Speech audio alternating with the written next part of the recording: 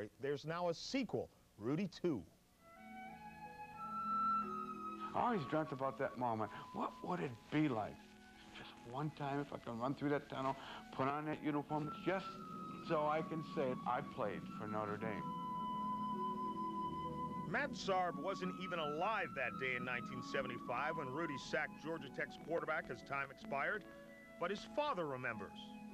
The stands were chanting Rudy, and when we saw him go on the field, everybody was just, you know, he's finally gotten in. And to see him carried off the field was just like, you know, he had fulfilled his dream.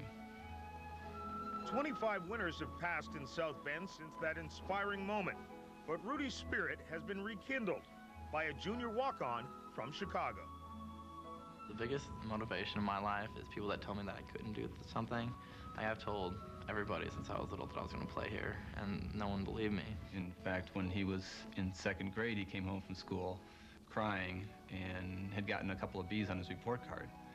And Linda asked him, "What were you crying about?" And he said, "Well, now I'm not going to be able to go to Notre Dame because I got B's on my report card." Wearing Rudy's old number, Matt finally got on the field in this his junior year, and he's become a fixture on kickoff coverage.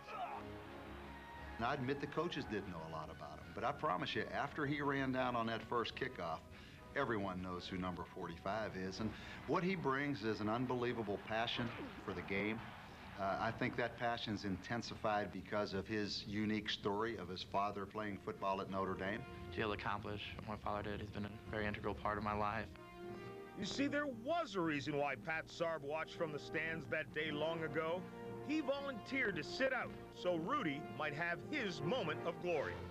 There were seniors, 4 seniors who went in and said, let some of these seniors dress, because we're not, it doesn't matter whether we play or not, these guys work, they deserve a chance too. For guys to have participated, some of them 4 years, on the team as walk-ons, and not be able to dress for a single game would have been a real injustice.